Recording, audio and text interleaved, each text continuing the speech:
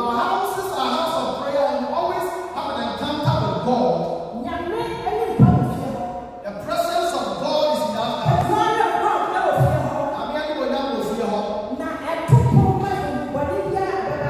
It shuts the door on demons that don't have the access to enter.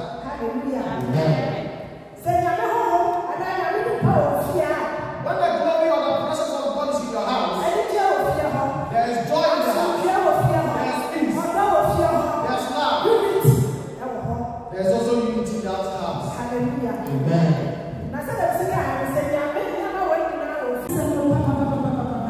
He's sharing the word of God. Winning souls to the Lord.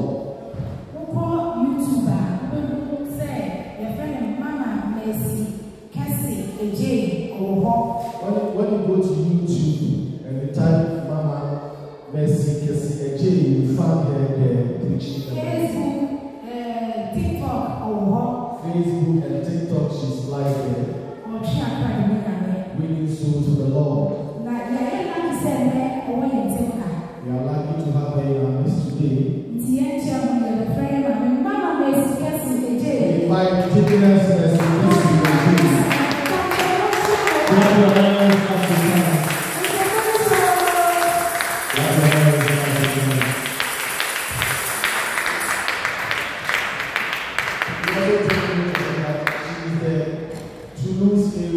women's ministry leader. Toulouse area women's ministry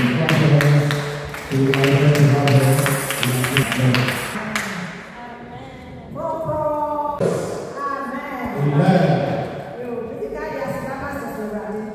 First of all, I want to give thanks to Almighty God for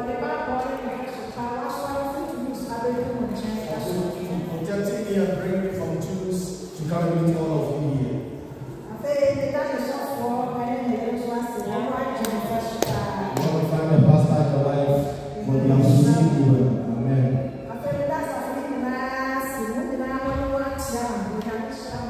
God bless all of you.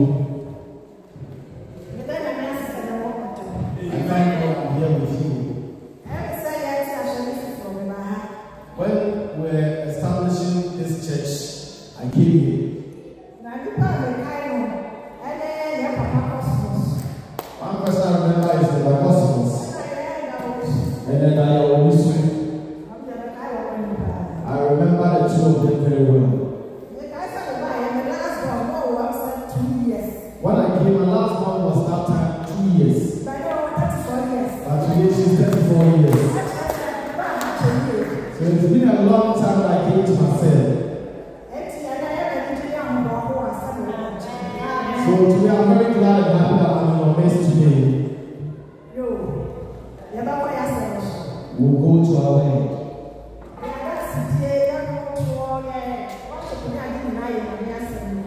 Our testimony, our worship is all part of the word of God. So just a little variety.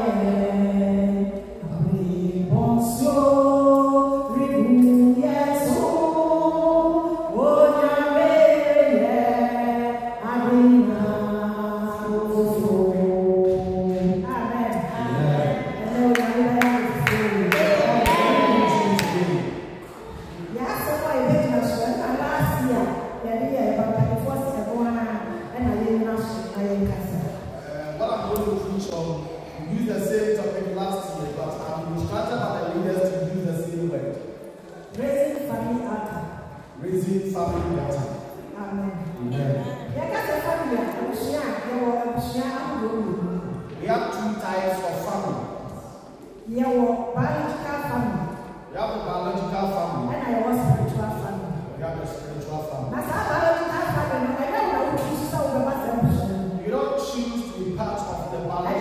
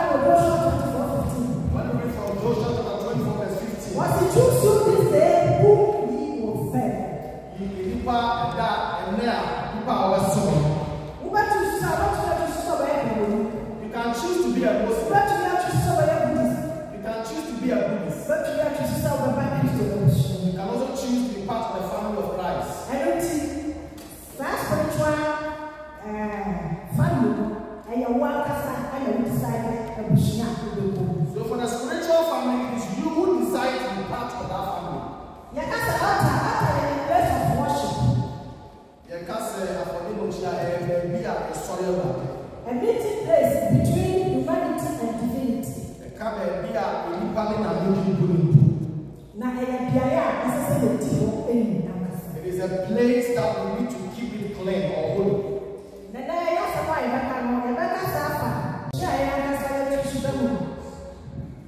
Hallelujah. We want to talk about the family of Christ, the one that we choose to be part of.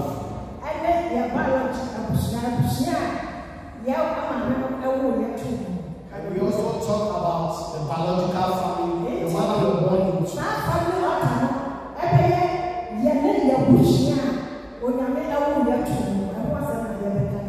The family altar will be the family that we were born into. Hallelujah. Amen.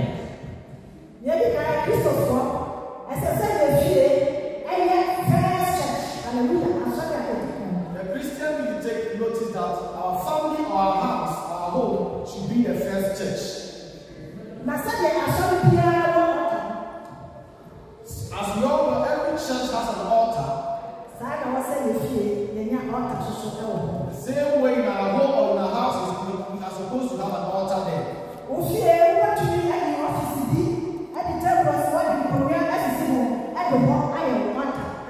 In your house, you can take a certain room, an office, and set a table and arrange that place for that place to be on your altar.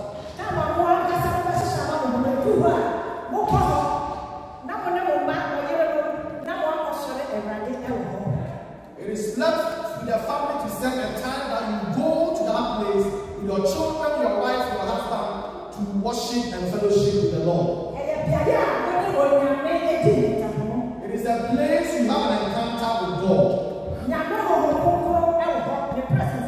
The presence of the Holy Ghost is there. Hallelujah. Amen.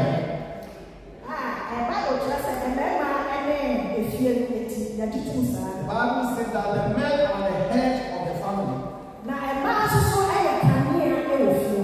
Women are also described as the lights of the house. When the woman is not in the house, it doesn't go well. If the woman is not happy in the house, things don't go well.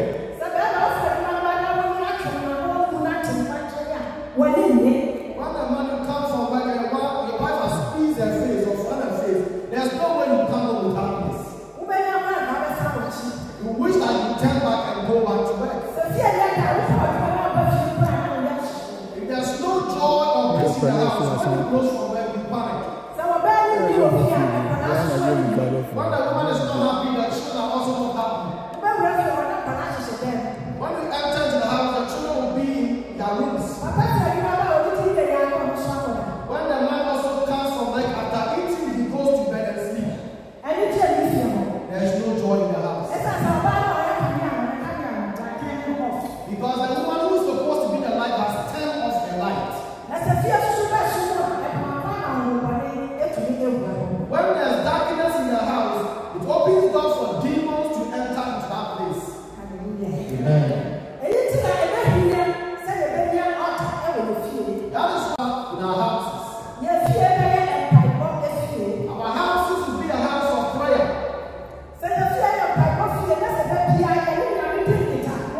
If our houses are a house of prayer and we always have an encounter with God,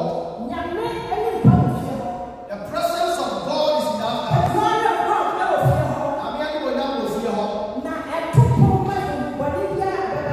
It shuts the door on demons that don't have the access to enter.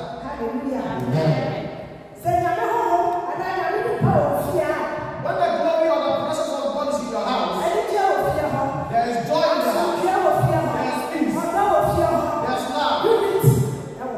There's also unity in that house. Amen.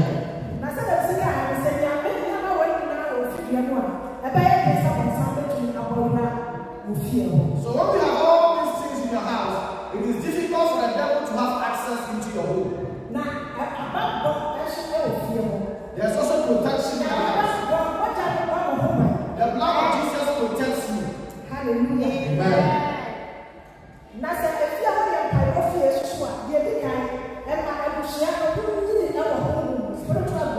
When the house is a house of prayer, the family are able to grow spiritually.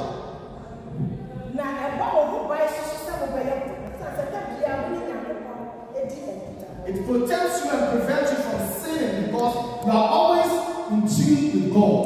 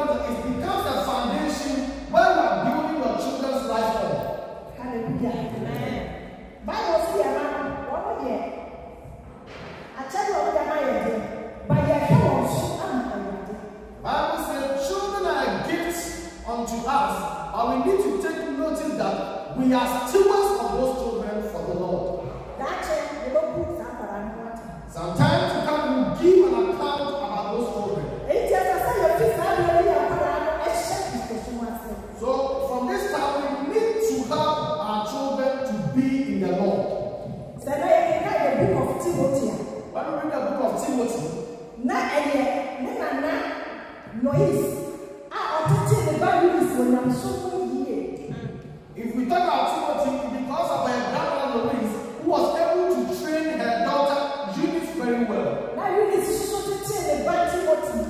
And Eunice also was able to train Timothy well. That is why today we are able to read the book of Timothy and we have a lot of benefit from it. That is what we are also supposed to do to our children from now to the church. We start church at 9:30.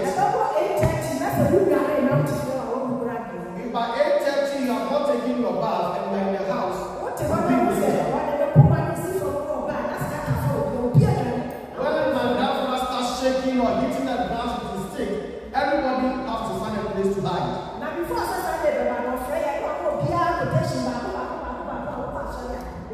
Before Sunday morning, he invites all the children and gives us one quotation that when you go to church, you have to go and recite it.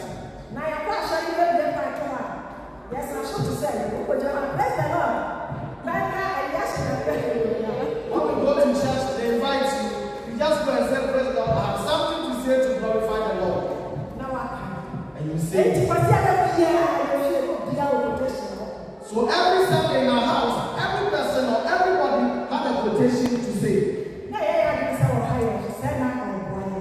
For us, we thought that he was really bothering us. And not knowing he was really helping us. And today I stand in front of you holding this mic to preach to you. It is my God who is helping you to become what I want to do. Amen.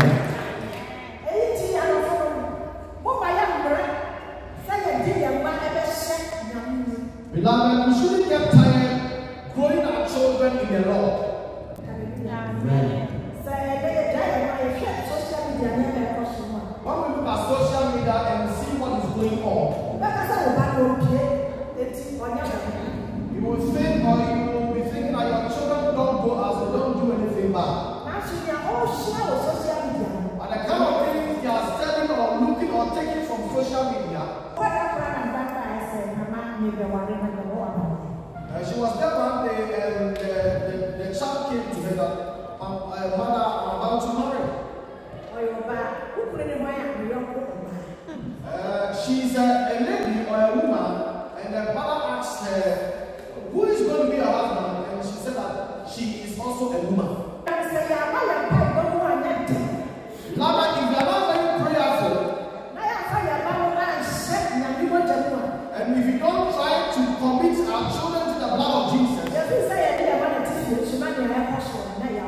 we think we are living with them, but what is going on behind the scenes is very devilish.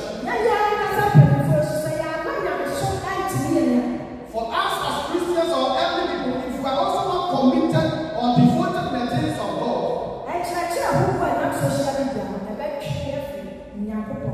the various teachings on social media will take us away from the Lord.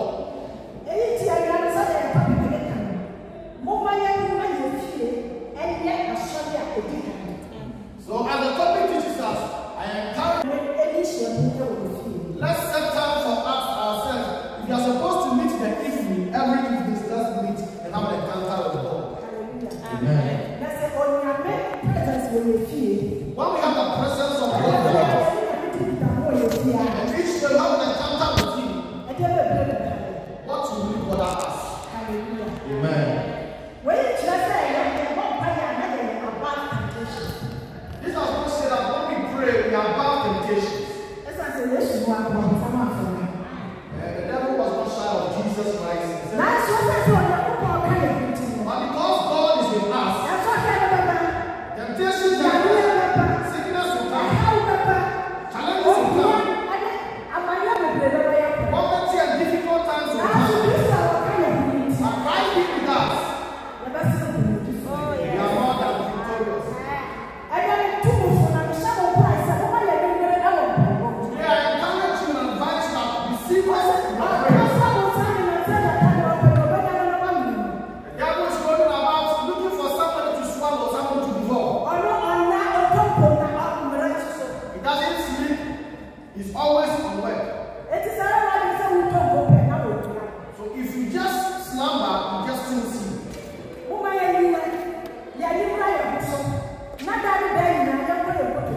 You should stand firm and be vigilant.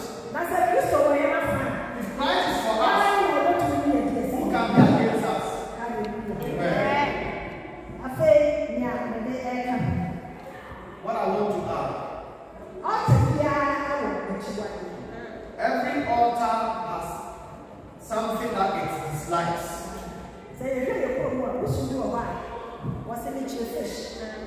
When we go to our villages, there are some certain gods who hate fish. Some also don't like yams. Our altar, what it hates is sin. Yes. When you sin, you yourself, you draw away from God. God doesn't go away from you. The Bible says that if you just feel remember for what you have and come to Him, He will accept you. God is still there. The one who sins is the one who draws away from God. Amen. As I stand before this altar, the presence of God is here. The power of God is here. When I stand here and pray, the Holy Spirit is the one who's working.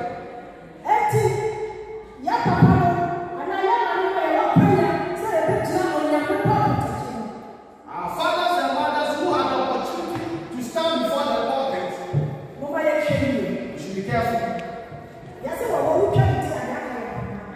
You see that when you cut the head of the snake, the one left is just like a rope.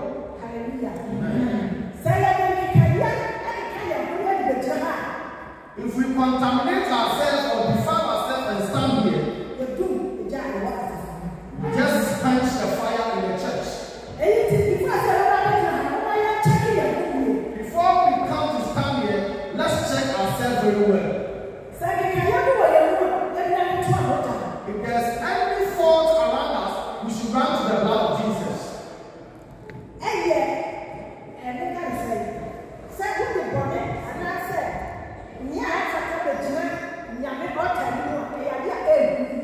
When you come and stand in the altar, once there's sin or there's something evil around you, it is very dangerous.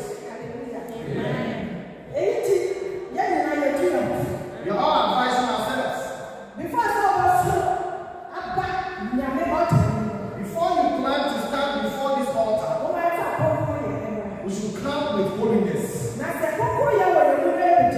When there's holiness in us and we come here, any word that comes out of our mouth, it will become fire. It will work greatly in the church.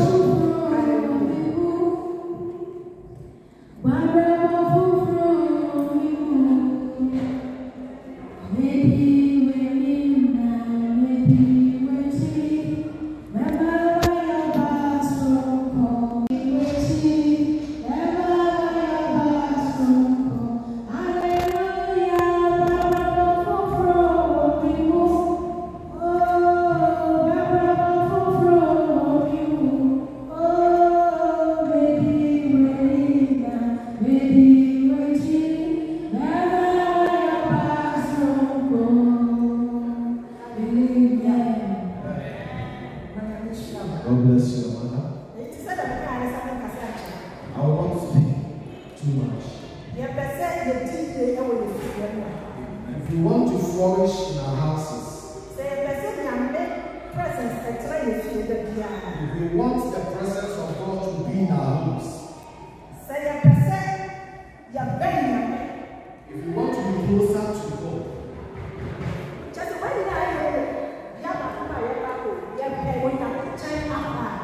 there's one place we are all returning to go, and that one place is to go and meet the Lord. Let us be closer to prayer. We shouldn't forsake prayer. It is only that, through that will take us to heaven. If we are prayerful, our life, how we dress, the way we talk, our character will be like this.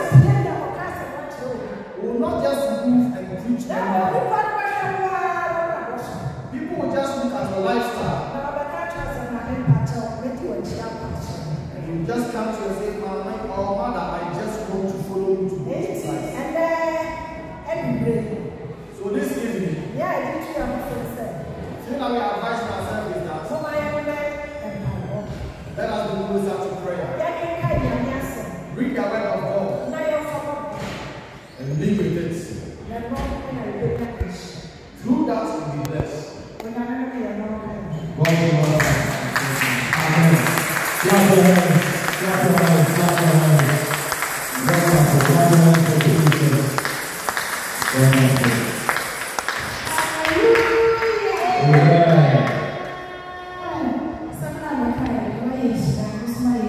I told you that it will be a blessing. I'll be a blessing. I'll also a blessing. She is the area leader. She has been blessed, also blessed. What are you doing now?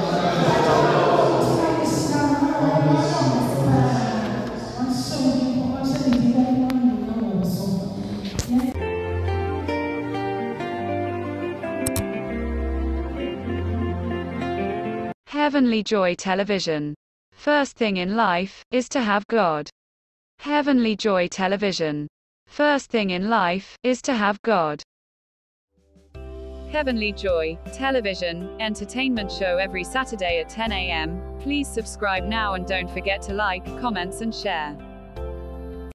Koswana kosu, hey nyami be, hallelujah, hallelujah. Me pa cho koswana share every Joy TV. Imbia, ye wade foforo e de mau, ye wade yo. Mo koswana mo share na mo be nyami mu adom, eni nyami mu tumi, mo be nye ni je ni asundwe amamokra. Amen. Yada mo ase, se mo hwe Heavy Joy Television. Mo koswana mo hwe. Na mo se wunya subscribe ya, nia adoma keto ano so. Na be makwan ma da bia. Bonjour à tous, je m'appelle Juliane, j'habite à Toulouse. Maintenant, continuons à regarder Heavy Joy Télévision. Vous pouvez retrouver ceci sur Facebook, YouTube et Instagram. Que Dieu vous bénisse et n'oubliez pas de vous abonner. Thank you so much for watching. Subscribe and click on that bell icon and get notified every time we share something new. You know we always share something new. Stay consistent.